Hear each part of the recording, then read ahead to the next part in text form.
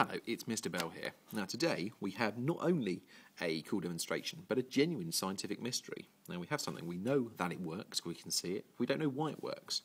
So it concerns this stuff, universal indicator. Now universal indicators are used to check the pH of a solution. So if you have an acidic solution, it will be down here in the red. If you have an alkali solution, it will go to this colour, purple, when you add it. So how can we find out a bit more about universal indicator? Well, one day we decided to set it on fire.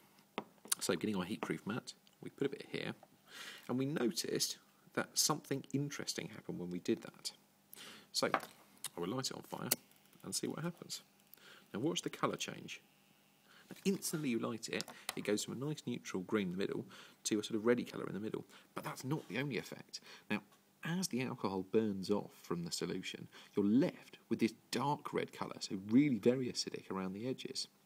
Now through that you've got a sort of yellowy colour here in the middle, and then right in the centre, where the alcohol's still yet to burn off, it's still a bit more green.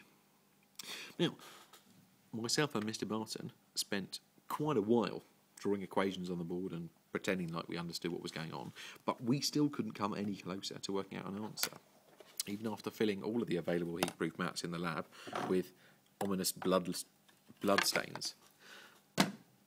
So, answers on a postcard if you've got any idea what's going on.